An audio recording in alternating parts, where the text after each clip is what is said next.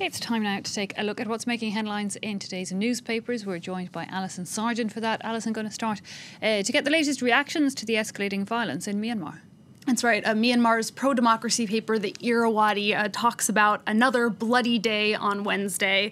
Dozens of unarmed civilians were shot dead by police firing live rounds. The paper reports 28 in their headline. We now know that number to be even higher, at least 38 people killed. Now, the Irawaddy's founding editor-in-chief has written an op-ed advising the international community how to make sure the military coup in Myanmar fails. Aung Za's main message is that it is important not to lend any legitimacy to the military. He has really tough words here for the Association of Southeast Asian Nations. He calls them pathetic and irrelevant.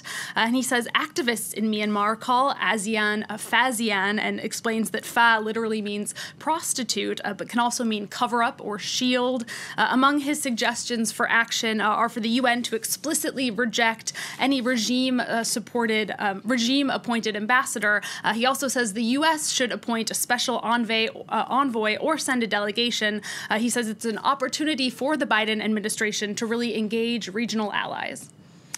Okay, let's move over to Australia now, where the country's Attorney General revealed that he is the subject of a rape accusation that dates back quite a number of years. That's right. This rape allegation actually came out last week amid sort of a larger Me Too reckoning in Australia's political sphere. Initially, it was an unnamed minister, but as we read on the front page of the Australian Attorney General, Christian Porter identified himself and came forward on Wednesday. He denied the accusation in this emotional press conference. We see he said in this headline, I was just a boy, I did not rape her. Now, this case does date back to 33 years ago when Porter and the alleged victim were both teenagers. The woman actually committed suicide last year after coming forward to police. Police have since determined that there was not enough evidence to continue investigating this case. The Australian, which is a conservative paper owned by Rupert Murdoch, they write that this case is unresolvable, and they lament the fact here that Christian Porter, they say, will have to live with, quote, a cloud over his character.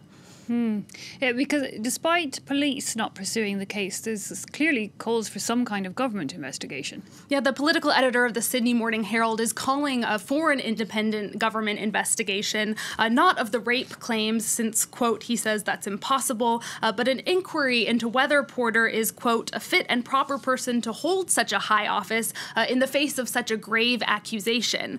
The paper's political editor is very critical of the Prime Minister Scott Morrison's response to all of this.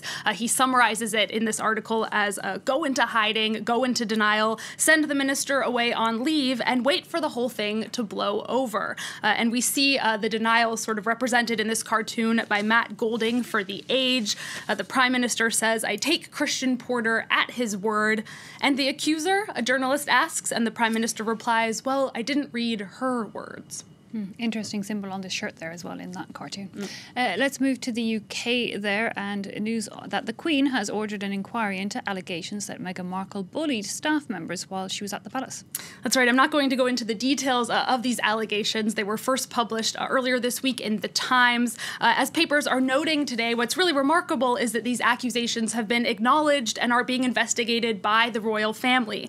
As left-wing tabloid The Daily Mirror describes it, there's an all-out war taking place at the palace, and it comes as an interview of Harry and Meghan conducted by Oprah is set to air in the UK on Monday and in the US on in the US on Sunday and in the UK on Monday. It's expected to be pretty explosive, and so as the royal family sort of braces for this, the couple says that they are becoming the victims of a smear campaign. I have to say, the way that this has played out in the press, that seems kind of a legitimate argument from them.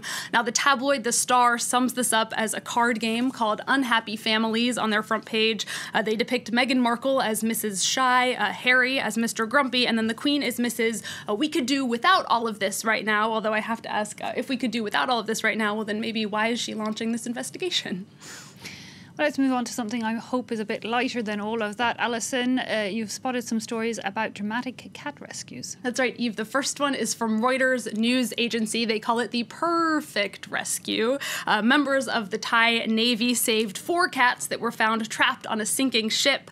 Reuters reports the Navy was sent to check for an oil spill, but then they discovered that a few crew members, i.e. the cats, had been left behind. I really love this photo. You can see he carried the cats on his back to the rescue boat. The Navy officers that rescued the cats are now taking care of them, so it seems like maybe this is a love story as well. The next story about cats is from The Guardian. In this case, the heroes were workers at London's Euston train station. They noticed a tabby cat curled up on the roof of a train that was set to leave for Manchester. I like The Guardian's headline too, a cat on a fast train roof. Passengers were transferred to another train with only a slight delay leaving. Meanwhile, the train station staff spent 2.5 hours coaxing this cat to get off the train and come down. According to The Guardian, they described it as swaggering off into the night as though it had other places to be. And the paper says it is still a mystery as to how this cat got onto the top of the train in the first place. Yeah, one does wonder. I like the sub-headline there. He was a whisker away from a very fast ride. Alison Sargent, thanks a lot for that look at the international papers. Time for us to take a quick break now, but we're back with more updates in just a few minutes, so do stay with us.